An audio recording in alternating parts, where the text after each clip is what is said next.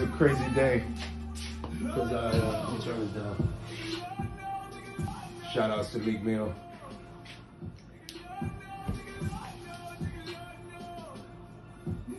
Turn it down a little bit. Tory Lanez.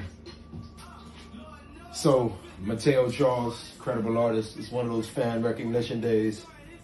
There's two pieces that I'm putting up this weekend within this small space of time that equally the George Floyd verdict will be read.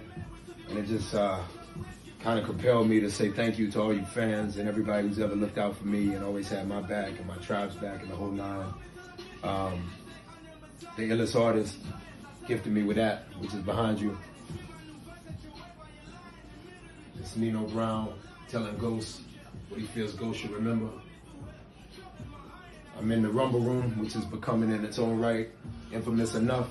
So this is a moment, Rumble Room Chronicles. I'm adding something else to the Rumble Room this week, and this is from friend Matteo Charles, who's now become friend. I can say that safely. Great artist, great soul, even more importantly. And he gifted me with this Pac piece, knowing how much I love Pac. Who obviously, as much as Meek Mill, had one of his greatest songs be Lord Knows. And Lord knows we all are really hurting right now and feeling all kind of different things. But I just wanted to say thank you, fans, so much. Thank you for everything you meant to us. Lord knows, more than you could ever be told by me, how much I appreciate you guys. So I'm putting Pac up today. Mateo, you made it. Illest artist, thank you, everybody, for being and creating everything and giving me everything you gifted me with. Shout outs equally to Shay for giving me that.